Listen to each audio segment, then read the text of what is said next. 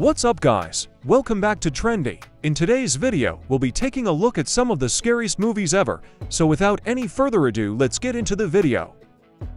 First up at number 10, we have A Quiet Place. It's a tense thriller where a family must navigate a post-apocalyptic world where monsters that hunt by sound have taken over. At number 9, we have Get Out.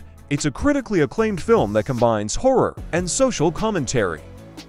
At number 8, we have The Babadook. It's a psychological horror film about a mother and son who are haunted by a monster from a children's book.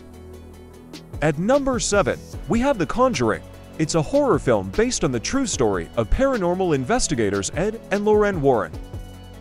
At number 6, we have The Ring. It's a remake of the Japanese horror film about a cursed videotape that causes the viewer to die in 7 days. At number 5, we have Halloween. It's a John Carpenter's seminal slasher film that introduced the world to Michael Myers. At number 4, we have The Silence of the Lambs. It's a psychological thriller that pits a young FBI agent against a brilliant and terrifying serial killer.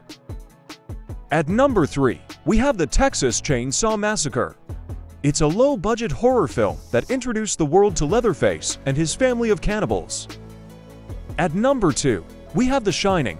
It's a Stanley Kubrick's adaptation of Stephen King's novel, starring Jack Nicholson as a writer who goes insane in an isolated hotel. And finally, at number 1, we have The Exorcist, a classic horror film about a young girl possessed by a demon.